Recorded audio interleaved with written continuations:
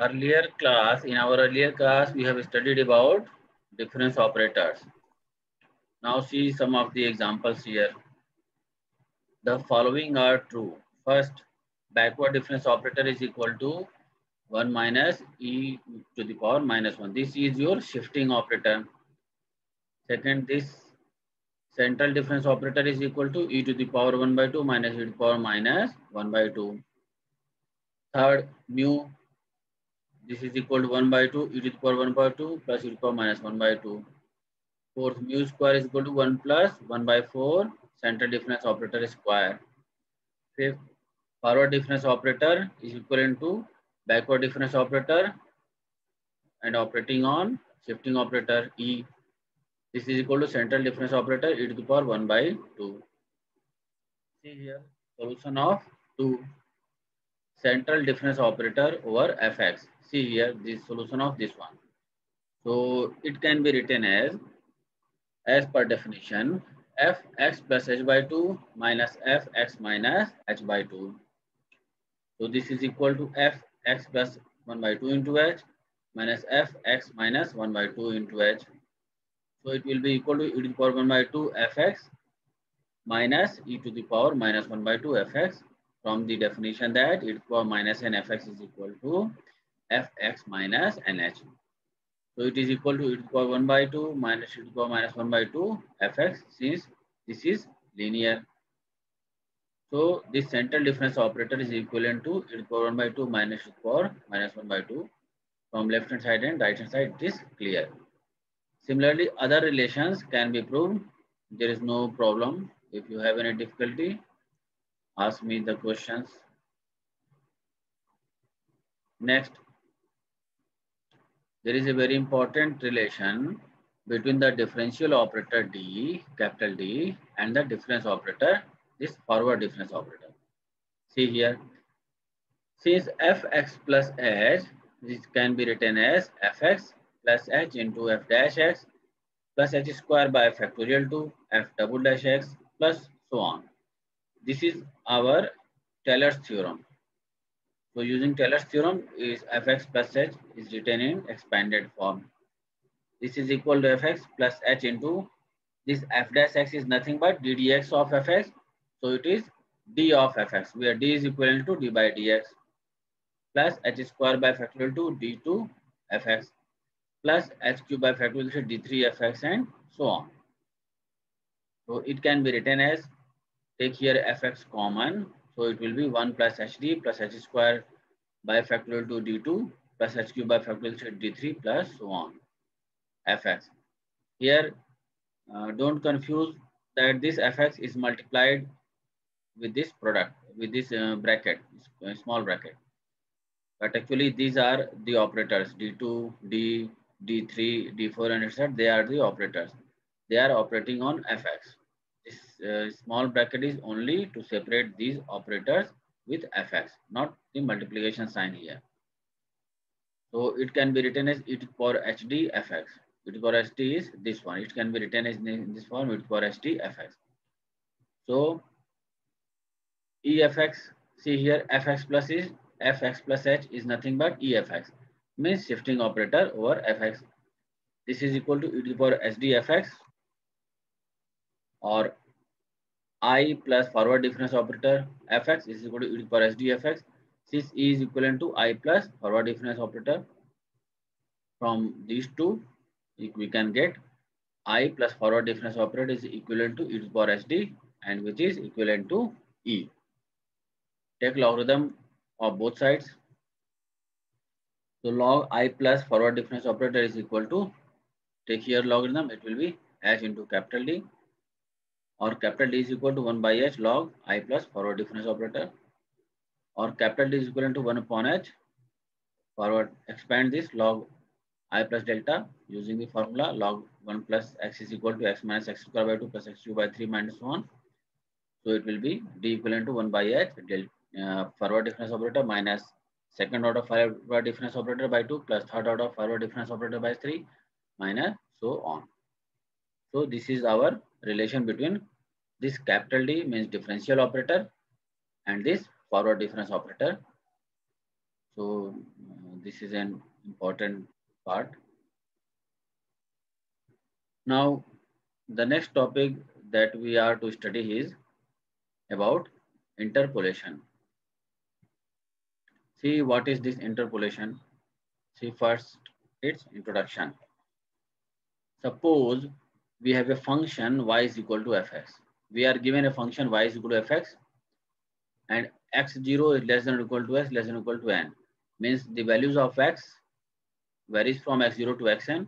It means x belongs to closed interval x0, xn. Let f be single valued function. This f is a single valued function, not a multiple valued. We have the values of fx corresponding to certain values of x. There are given several values of x, and for those several values of x, we have corresponding values of fx. This can be written in a tabular form as below. And these values of x and fx, they are written here in a table in which the first row is for the values of x, x0, x1, x2, x3, so on, xn. And the second row is for values of fx, f0, f1, f2, f3, and so on, fn. Our aim is to find a function fx satisfying the above table. So here in interpolation, we need to find a function fx which will satisfy this one table. Means from that polynomial for x0, for x is equal to x0, we get fx is equal to f0. For x0 is equal to x1, we get fx equal to f1. For x is equal to x2, we get fx is equal to f2. And for x is equal to xn, we get fx is equal to fxn and so on. Such a process, this processing means using this table and making a polynomial satisfying this table is called interpolation. So this definition is very clear that we need to find a polynomial that will satisfy this table 1. Means for different values of x, we have corresponding different values of fx. The polynomial phi x satisfying the above table 1 is called the interpolating polynomial. Now we get the polynomial satisfying this table 1. That polynomial is called interpolating polynomial. For the justification, we have a theorem due to Weierstrass in 1855. If fx is a continuous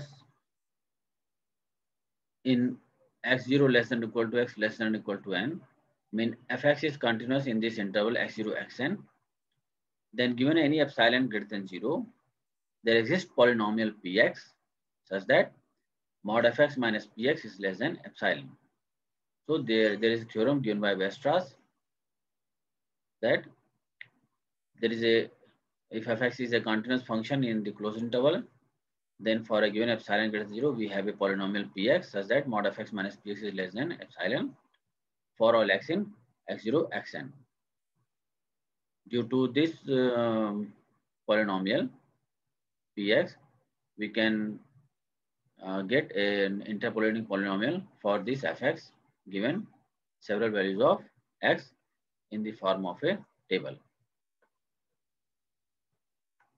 See the next.